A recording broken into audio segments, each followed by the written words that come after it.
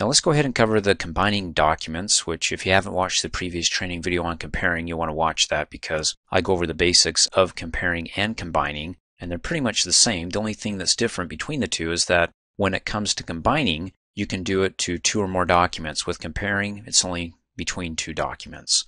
So if you have the original and you have a revised copy that somebody sent to you of the original and you want to compare between the two, there's the previous training video. But if it's 2 or more versions, then use this training video so I can show you how you can combine 2 or more to the original. So let's go ahead and open up the original, double click, and then come up here, click on the Review tab, and go to the Compare group, click on Compare, and there you go, that's what I was talking about, is between the original and 1 revision as opposed to the original and 1, 2, 3, 4, 5, 6, well, as many revisions as you want to combine to compare between each revision.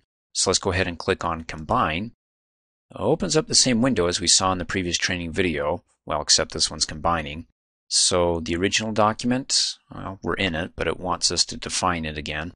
So let's go ahead and click on the Browse button, and it's Poem A, double click, and the revised is going to be Poem B, double click. And then as far as keeping track of the changes that were made by, well, whoever made it in Poem B, let's say it was Carrie, we can go ahead and type in her name. So we can label those changes, things that are different from the original, by her.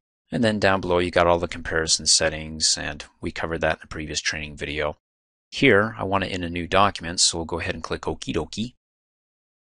Opens up the new document, and there's all the changes. When I hover over it, it's got her name tied to it because, well, I said anything that's different from the original, I want her tagged to it.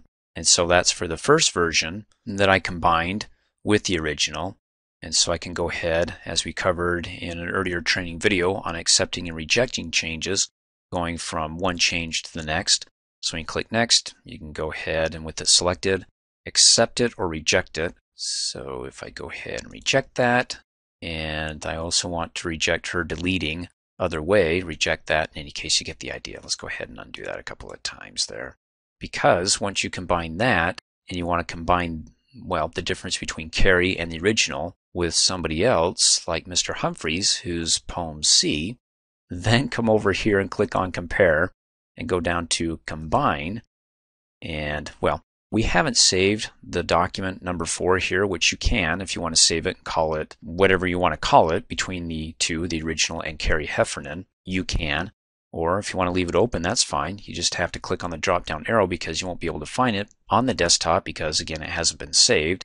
And it will be in this list here. You just have to scroll through it to find the name of it, which is Document 4. There it is. Select it. And we can go ahead and click on Browse for the next version, which is Poem C by Mr. Humphreys. Double click. And we want to label any unmarked changes with Mr. Humphreys. So we'll do Mr. H. Sound good? Go ahead and click Okie dokie, and it opens up a new window with the changes, not only by Carrie, so when I hover over her changes, you can see in the pop-up her name tagged to it. And let's see if that's her. Yes. And what about this one? Hey, that's Mr. H. And this one? Mr. H. And this one? Carrie. Isn't that just so cool? And so you can go ahead and save this or keep combining. So you can go ahead and combine, and then, find document 5 here. And there it is, select it. And then browse for Poem D, and then just keep doing that over and over again until you got everybody combined into the original, as it were, with all the changes that they made. And if it helps, you may want to do this one step at a time. So after you combine the two, you can go ahead and save it. And then after you save it, combine the next one into that one, then save it, and then combine the next one into that and save it. And keep doing that until you have them all combined. Sweet. And then, of course, if you'd like, with all these changes here, after you accept and reject them, you can save it over the original by when you do click on Save. Forces you to do a Save As. Just go ahead and select the name of the original, click Save. Well, because it's actually active and being used by the program, I can't overwrite it, so I'd have to close out of everything. But in any case, you can go ahead and overwrite the original when you close out of Word and open it back up. Maybe you want to save it as something else.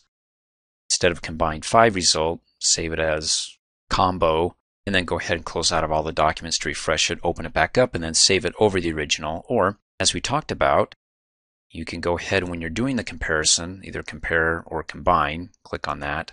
When you choose the original and the revised, you can say, look, I want to show the changes or merge the changes into the original, and then in the original accept or reject it there, if you're okay with that. And sometimes it may be where you want to do that, and sometimes you want to keep the original as is and just have a copy of the combination, combining or comparing between the documents into a new document.